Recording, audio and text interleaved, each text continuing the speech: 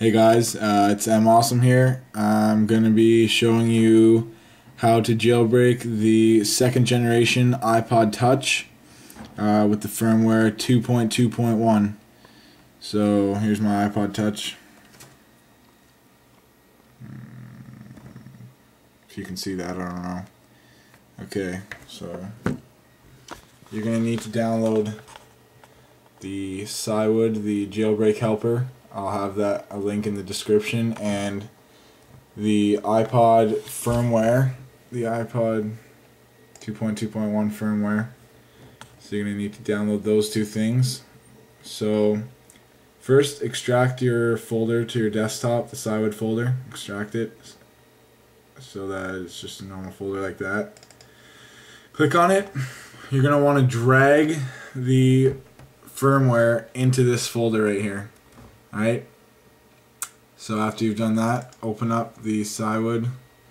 One thing, if you're running Vista, you have to click on Install, and then right click on libUSB, go down to Properties, and then you're going to go to Compatibility. You're going to want to check this box off, and then you're going to want to go to this arrow here and click on Windows XP. Alright, so once you've done that, then you're good to go. So open this up. If you don't already have these installed, then you want to click on this and then click on that. Install them both. Make sure you have those installed or this won't work. So go to next step. Alright, so what you're going to do here is you're going to click on the iPod restore IPSW file. You're going to click on that, and then you're going to go to start making IPSW file, and this is going to come up. So this will take a few minutes. Basically all it's going to do is it's going to make your the jailbreak file that you need. So this will take a couple minutes. Once this is done, then I'll come back. Okay guys, I'm back now. So you're going to go back into the Cywood.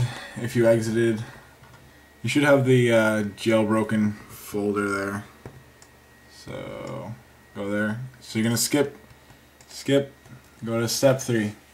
So what you're going to want to do is you're going to want to put your iPod into DFU mode. So first, hold down the power button right here and the home button right here. So for about 10 seconds.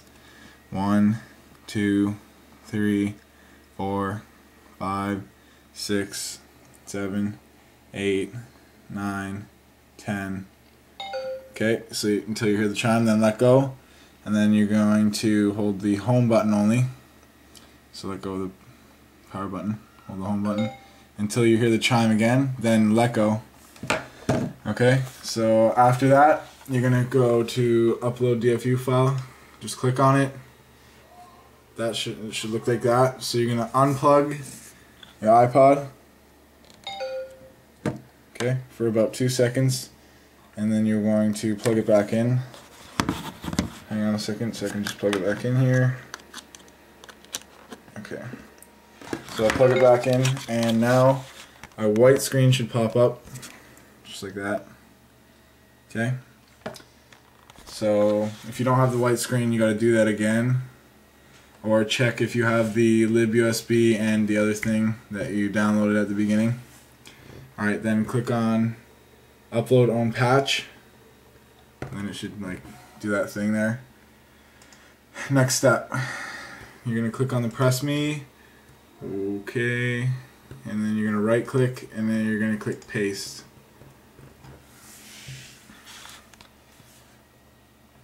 So it's going to do this. Should take a few seconds. If iTunes pops up, just keep on exiting it. It doesn't really matter.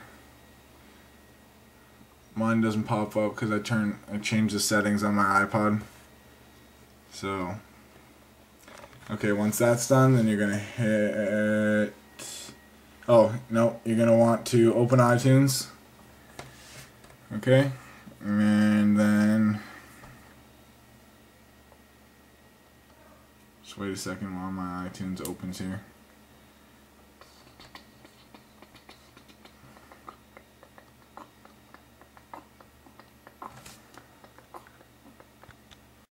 Okay guys, now that you're back on iTunes, you're going to go to restore, but don't click it yet.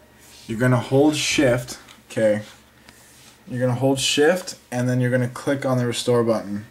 Okay, so at the same time, you want to move your, okay, I gotta drop the camera for a second.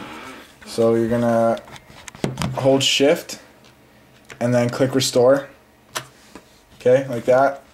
You can't really see what I just did, but... And then this should pop up, Cywood, the Cywood folder.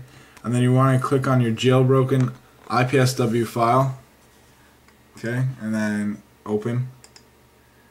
Okay, so once that's done extracting and downloading, then I'll come back.